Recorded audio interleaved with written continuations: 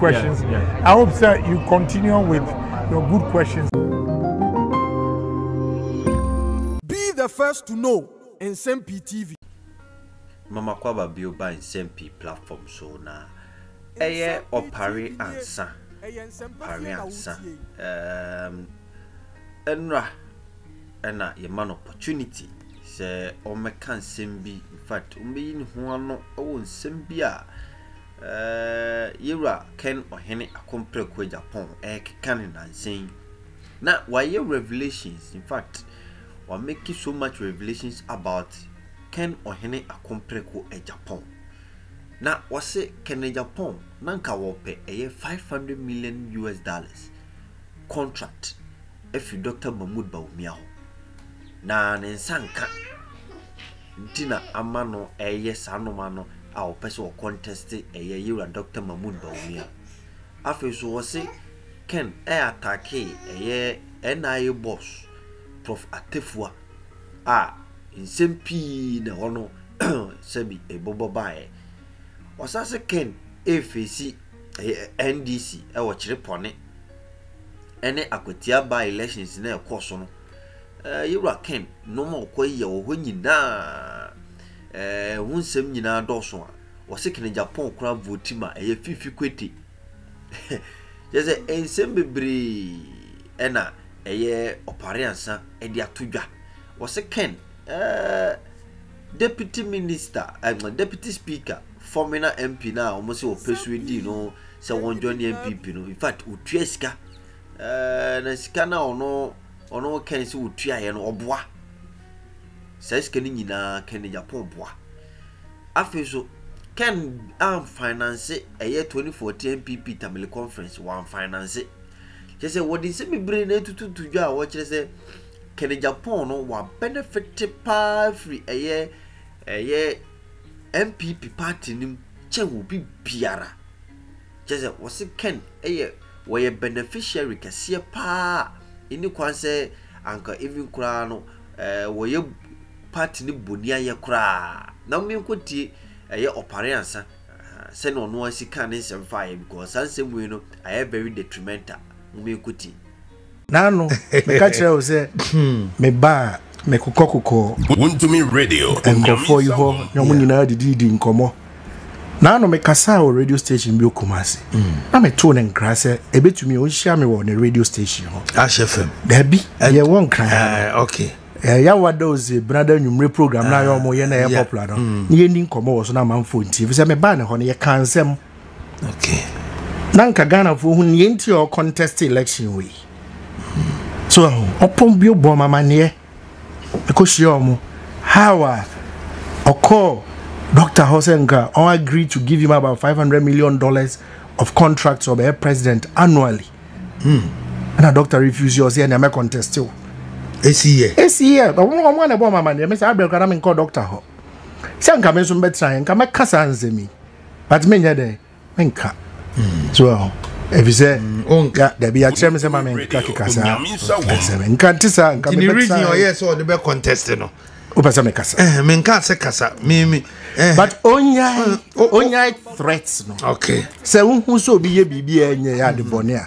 Ubetrawa, o say asumesi ano binting. Jai say, there, we when you say amazing, we are now in number 3. Delegates be brave. Police station 4 level. Ne party money before say okasa mom.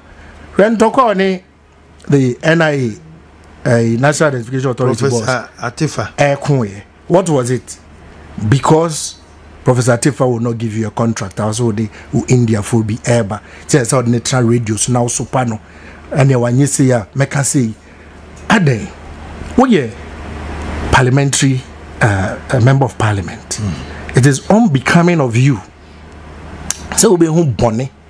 Na obe kataso na obe fuaso to the extent say so Opare Ansah je hia meka se okoje bribe ka bribe na mekoje ka no bia anti no bia why boni a wonka and threaten na ehunahuna no mrafo obi ansro Kennedy Japan wo mai mu no ebe ma Want to me radio. ebra ye chi NDC for in NDC regime e wo chirepone ye pamo mu akwati no we It's a obi ansro no election day be wa sin central So was why Bema. Omra showdown, a honey busy. Eh, sir. Aye. I'll be in his constituency. The old day banon. Me, I want a constituency. That's where I will be. Because you up a showdown. Oh, Shami was in Central. And you command a proper showdown. Omra, I want to be on election. That's the last election I'm Cape Coast. Oh, I see. The Joe Omra in Central. No many showdown. No, in guys, and when our party name, when you say, you say, when you say, Kennedy, Obienso. Mema part of our party, mo and Yama. Obienso, no. Onya we are bonny, we also be a bonny. I'm so there. Anka, who Kennedy Agyapong 2009 NDC ministers. Yeah, approve of 50 kweti. Caucus no se mayen to Abama. Wo na wo to Abama 50 kweti. I was the chief whip. Me confront you catch them say omo oka aban de oka na 50 kweti na agree so betua. It was all about him. It's here. And now more heard your to abetia Professor Kwe. And then before he read your to abetia Professor Kwe. Me say and some members meka. Tidio they also one kind, you know. It's David Menka. Nanka meka. Kameka no trial nam a oka. Se ono na ye ko tamale otua eye tamale conference nyina hoka oboa. First of all, tamale conference in 2014. Nanka ye no regional level. Me na me petition National Council of the party. Ema mo agree so okay yenko ye wo. Tamale fa Daviama and then edit tamale by say ye koye bi wa hanche ye bi wa hanche after council upheld my petition no yes any be tamale. Okay, the next question was from Jake. No said there was no money.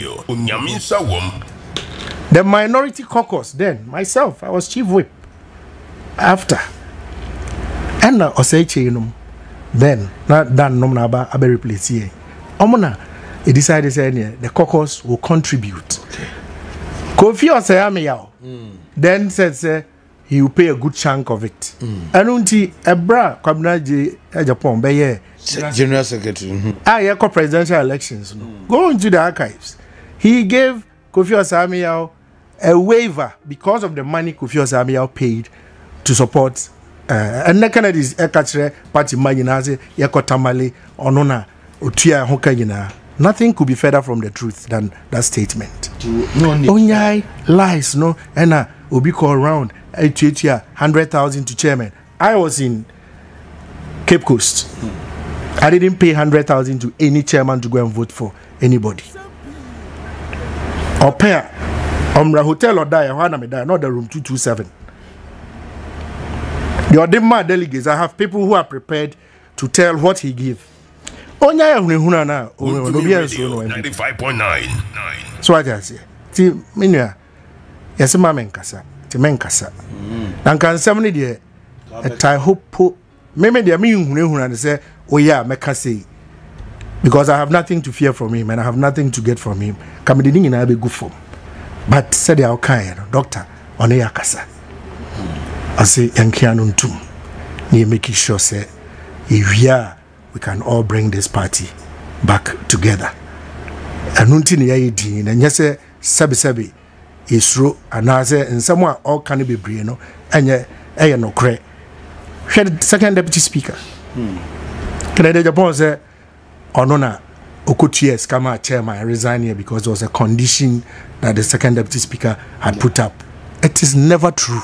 But answer no kwasinti yes and so ababonten ebe fuaso one so abetena radio so akeka what be sir deputy speaker ye nya akwanya ne nkasa enti na ama mpanifo si hwehwe yemua tina ye de ni sasem na konkon ho no be sir deputy speaker no be catch so minimum na mo me Resiama he's always grateful to Anamo me too far ne ho in trying to bridge him and this party. Me nyina baby kran kada. And I'm a teaser Kennedy can say me. I'm a friend was honorable. My cockrama Opanina will apologize to me. I'm so really? Yes. Is some of papa on job can you to me who say whom been a caution more. Say yeah, a dinner a two no. My advice to Canada Japan is on Canon too. Okay. One of the elections I'm a koya, my back off from Pausu was 2012. And it was because he came there to insult Julius Zebra. Yes. I see. He came to Suhum in that election. I don't say, I don't know campaign, but me win election. The only election about Suhum, about Kasai, no more year, I won't move on radio station, you know, about concerns, you know, my people's forum, yeah. Have your say, yeah, are there. But and where we had the program was next to Julius Zebra's family house. Okay. Oh, Amponsa Market. With the dinner term, and it infuriated a lot of people in there. That was my toughest election. This over here be Bruce Huma, over Hame, or me Boame. Radio 95.9. We are focusing on delivering our message, you know, to delegates. I'm a GD say delegates, no Ankasa, there are a lot of discerning minds in there. No who say Sabi, the falsehoods are all peddled. So in the political space, the damage at him, the DNA, they know, M1, M1PP. And the delegates are going to send him a strong, very strong signal in how they are going to vote. He will be surprised.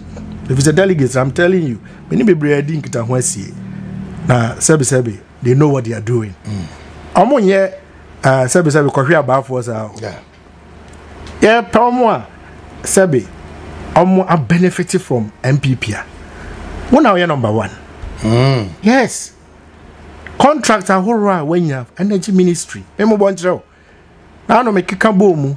Fizia Baba, when you over 700 million worth of contracts from just the energy ministry. Radio 95.9. The contractor wo Cocoa board menka ho asem. The Ogapo ha menka ho asem. Go to the energy ministry. Supplies to TVETs menka ho asem. Are on mine ya papa dia. And as papa be wu no dey japade ja ansana. Oh na mana di two ho na me dey me wuska. One person is in a contradictions. Sorry men are me Akufo appointments ni na ofi on te asem we. Apart from two of the ministers or no or say chairman won to me dey. Yes. Krata eba one obo one person di me refi kakra. Eba ni fi o moving pick. Yeah. And I'm try on no year listening now. I say apart from two of the ministers, no? Yes. I don't know appointments ni. So what is his problem? And that's how my name wabai. Okay. So why are you complaining? When our year appointments ni na dia. Why are you complaining? And I said some of us we can listen to you, hear you, Radio and know say somehow can sebi insisiso. I want him to understand this clearly that MPP and Mama Obia and Srono na ma onye na dwen say obetumi asai party and na bi do mo ka kire ne say so feel say wadini de awie wanya ne ho awie a onko no nya party ne mai e the party no esom Ghana for e the party no esiesie Ghana. Oh dear, all the time your thinking is that if it will not benefit me there and a big one engu. And yes, that is his posture. Now on is all kika central region executives say kotwa bana omantoa ne ye wi omo behu. Exactly. Why? Nsem-Pii TV